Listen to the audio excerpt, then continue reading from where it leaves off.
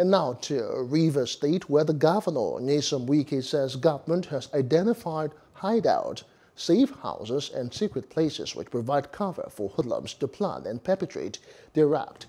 Governor Wike made this known during a broadcast at the government house in Port Harcourt. He ordered the demolition of some structures and shanties along Elele to a harder access of the east-west road, as well as illegal shops and mechanic shades along Eleme to a next stretch of the ever-busy road, to deny criminals the opportunity to continue to undermine the security of the state. I hereby direct owners of such shanties and illegal structures along the Eleme-One axis of the east-west road to vacate the area within 2 weeks from today, 11/2021, and the state government will go ahead to destroy these structures without any further notice.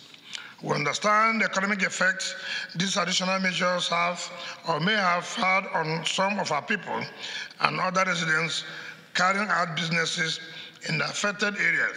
But the truth is that we are simply discharging our constitutional responsibility. Wike expressed the desire of his administration to continue to wage the war against insecurity and assured residents that the existing curfew will not last one day beyond necessary. He also directed officials of the Waste Management Authority to clear wastes across the state within 1 week or be disbanded without further notice. But we shall not give in to any such pressure, as the security of lives and property is more important for us to safeguard at all costs than the business or social interests of anyone else or group.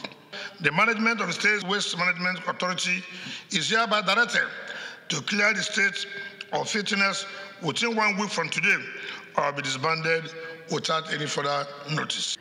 While appealing to residents to endure the temporary inconveniences caused by the curfew in the interest of the state and the collective well-being of the citizens, the governor said he has received report about the excesses of the state task force on illegal trading in parks, especially the alleged shooting of motorists, extortions and abuse of the human right of citizens. He assured that the government will not hesitate to bring the full weight of the law on any member of the task force who crosses the boundaries.